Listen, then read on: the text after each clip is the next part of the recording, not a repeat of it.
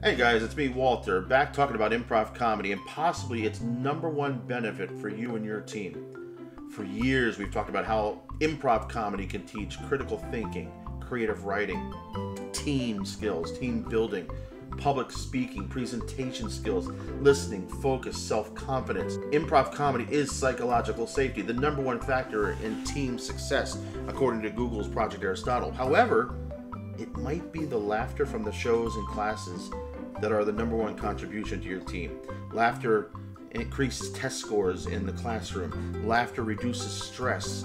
Laughter reduces blood pressure. Laughter increases cardiopulmonary activity. It gets more oxygen to the brain. It increases focus. It increases bonds of trust while tearing down all those walls of resentment.